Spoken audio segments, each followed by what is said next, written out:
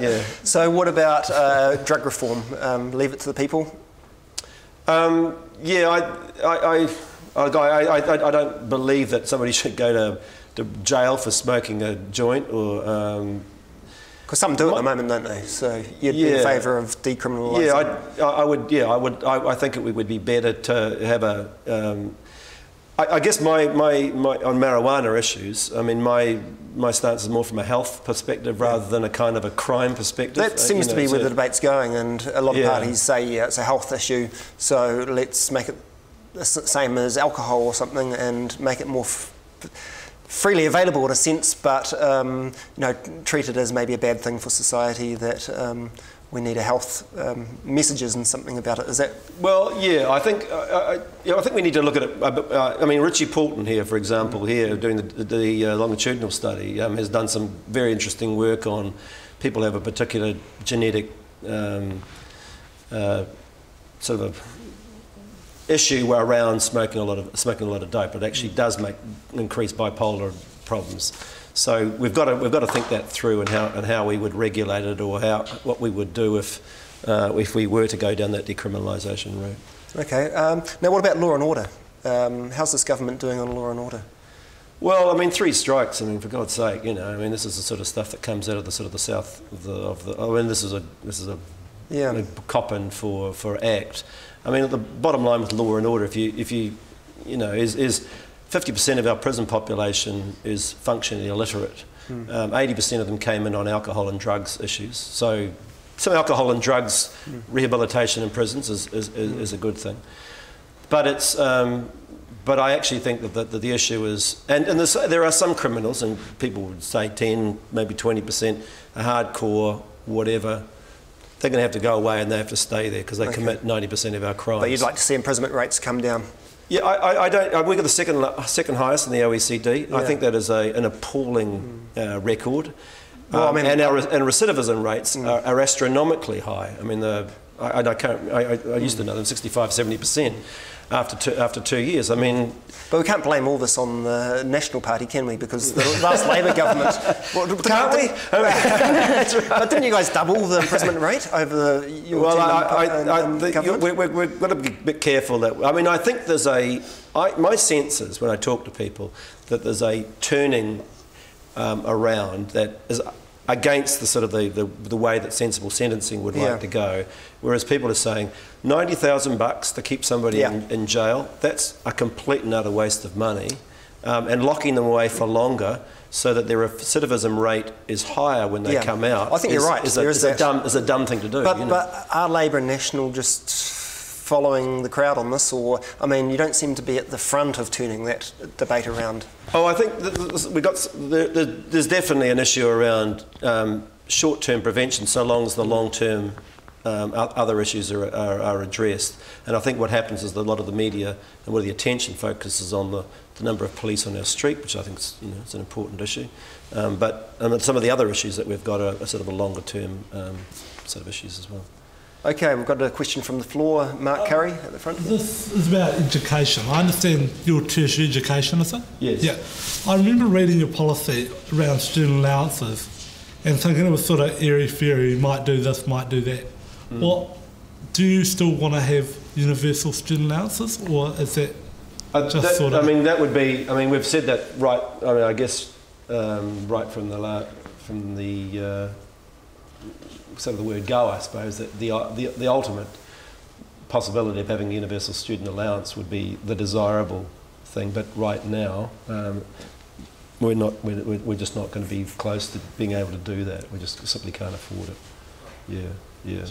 So it's so what we've said around it is cap on fees, keeping the interest obviously off.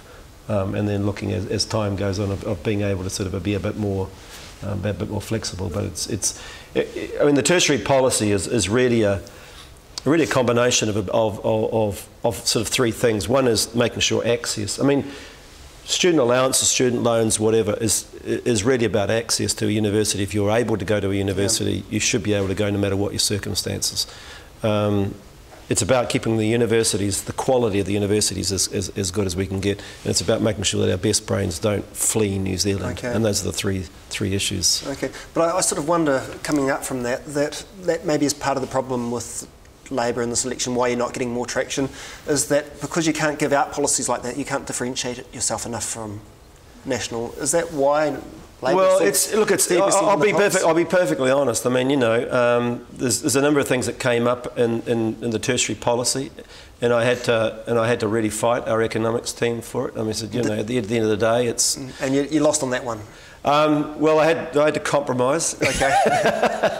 But what I wanted to do was to make sure that that students weren't any more disadvantaged and guaranteeing that interest stayed off. I wanted to make sure that universities at least kept pace with inflation, which is in the policy, and I also wanted to look at some of the postdoc scholarships that were axed by the national government, which I thought was a huge mistake. 120 postdocs of our best people. Sure. We needed to keep here in New Zealand. Now, I see time's almost up, so we've got a few seconds just for you to make a few final election predictions. What's going to happen to the Greens? I think the Greens are doing well. I think they will probably do better than what they did last time. So, but they generally come down off a high, and they could be. Yeah, it's. Mana, are they just a one MP pony? They're going to be struggling to get. And I hope Kelvin Davis gets Te Tautokoro, to be honest with you. I mean, he's a terrific guy, and he's a mate, and he'd be a really good MP for Te Tautokoro. So, I mean, he's in a very small poll. He's behind, but nevertheless, I think he's got a really good chance. Okay, so the Mana could be wiped out.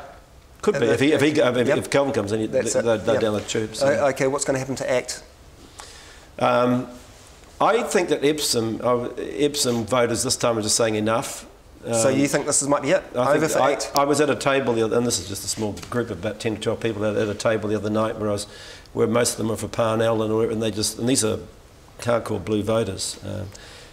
I was really pleased to be on this table.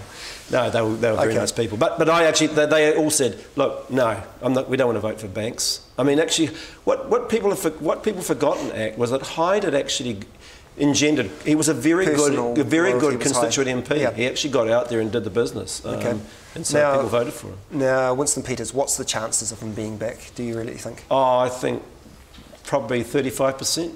Okay. I wouldn't rule this guy out. Okay.